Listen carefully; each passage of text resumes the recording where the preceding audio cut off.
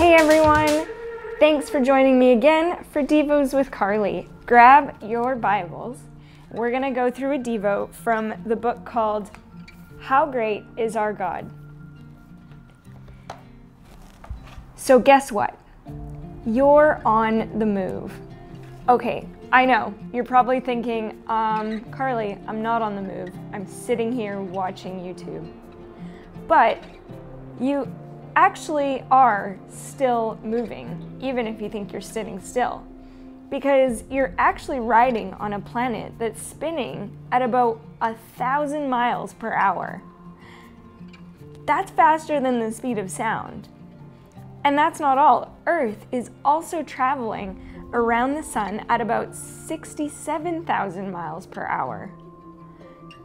At the same time, the Earth, Sun, and our entire solar system are circling around the center of the Milky Way galaxy at roughly 450,000 miles per hour. You think we'd get pretty dizzy, right? So as you can see, we really are on the move, even if we're sitting still. But more than just spinning around in circles, God wants your faith to be on the move too. So turn in your Bibles with me to the book of Matthew, chapter 28, verse 19. In Matthew 28:19, it says this: "Go and make followers of all people in the world.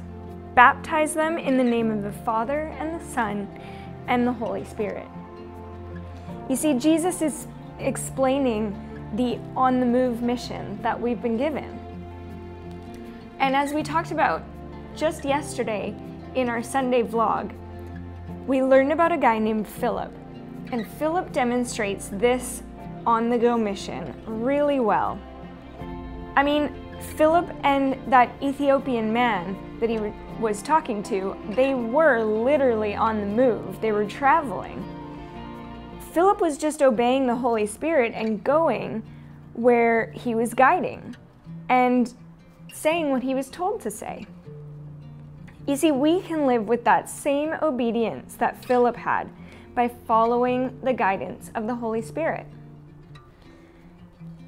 You see, Matthew 28:19 says, "Go."